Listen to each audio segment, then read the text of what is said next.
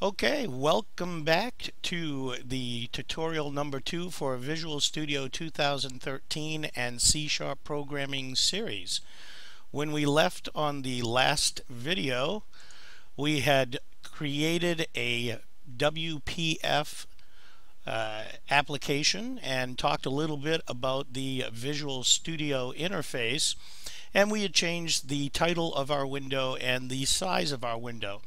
I should make a note here that although we changed the title of the window down here in the XAML area, we could have just as well changed it over here using the properties window. By clicking in this area here, the properties of what you want for that window are put into your properties window, and we could have scrolled down here to the title area and changed it just as well in this property Windows area to whatever we wanted. As an example, this is new title, and when we click like that, you'll see that now the title has changed to this is new title, and it keeps everything nice and neat in there. But we want it to be WPF Hello World. WPF.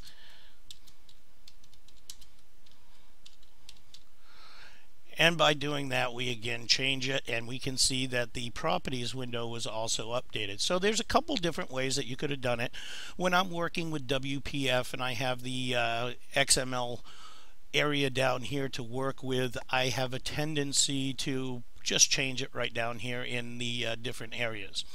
So now let's get ready to add a few things to our window. We want to create some type of visual interface for our user, and in order to do that, we need to provide something on the window. It can't just be a blank window, obviously, that says hello world. That would be no fun. So what we're going to add to this window is a text block.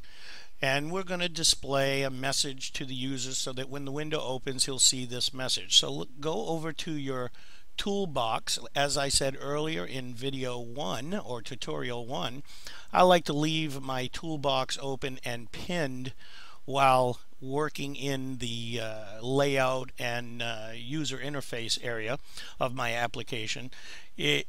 If you did not have it pinned, you'll find it over on a tab here to the left, or you may need to do window and show whatever you want to see for a window, or view, sorry, if view, and then you can say toolbox or whatever you'd like to have being shown. You can select it in that area. For me, the toolbox is over here, and I pin it while I'm working in this area. So let's take a text block, which is down here, and we're simply going to drag and drop it into our window area.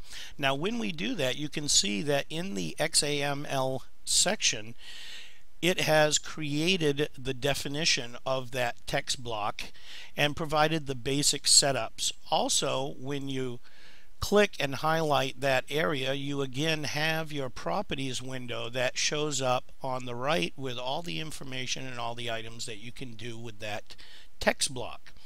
For right now, we're simply going to do one thing with this text block, and we're going to change the attribute of text for the text block. So I'm going to just move the return over here in the window to make it easier to see, but you can see that the text currently is text block.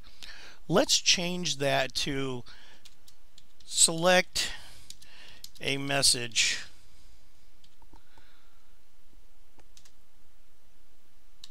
option and then press display.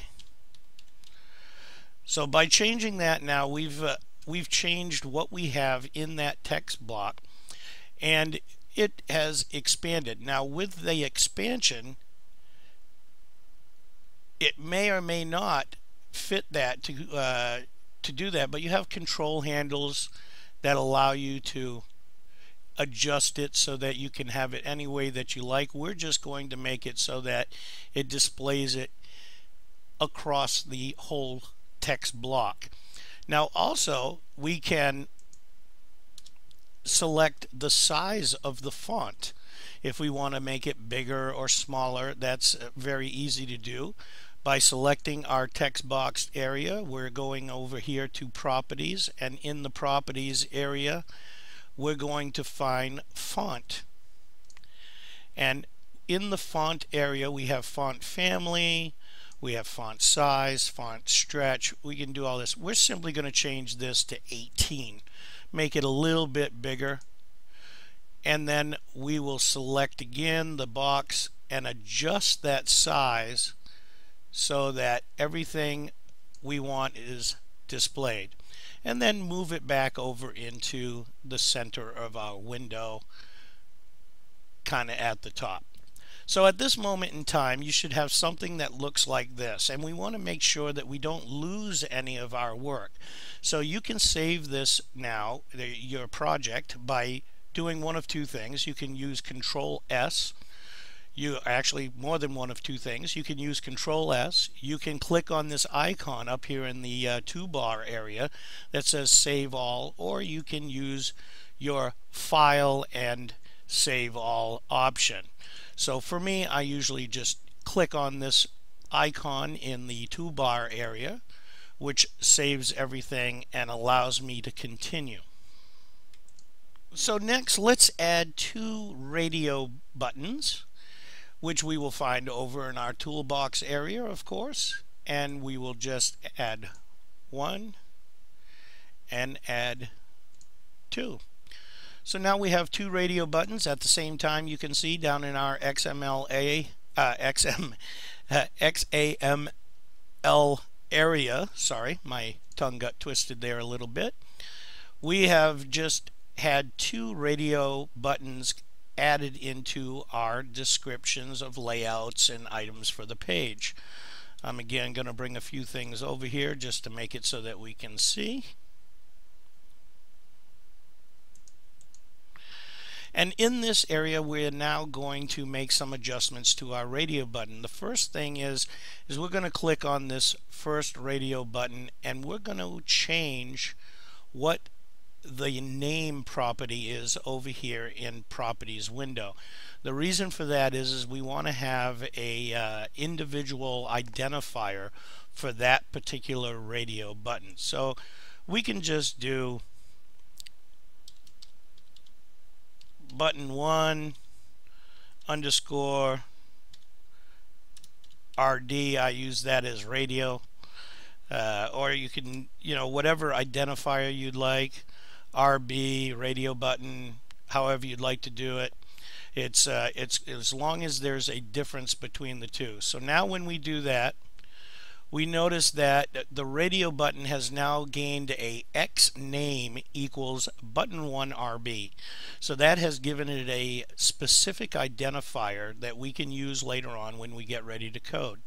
So now I'm going to click down here on the second radio button. You can see it's highlighted and we have the name property, and we'll just say button 2 and RB, radio button.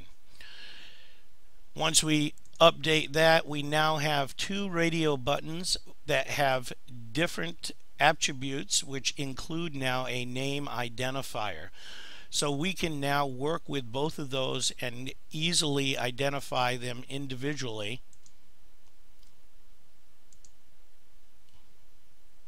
as we work through it. So currently you should have a page that simply has a text block on top, two radio buttons, and the radio buttons should have identifiers for each one of them so that you know the difference between the two. Next, we want to change the actual text next to the radio button. So what we'll do here is, again, select our radio button, that is button 1 RB, and we're going to go in our Properties window, go down to the text line, and in that text option,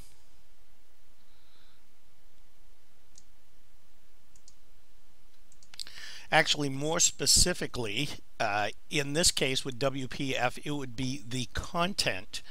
The content of that radio button is going to change to hello, And now we have a radio button that has hello. We also have the updated information in our properties window. Do the same thing for the second radio button, except that we're going to change that one to goodbye.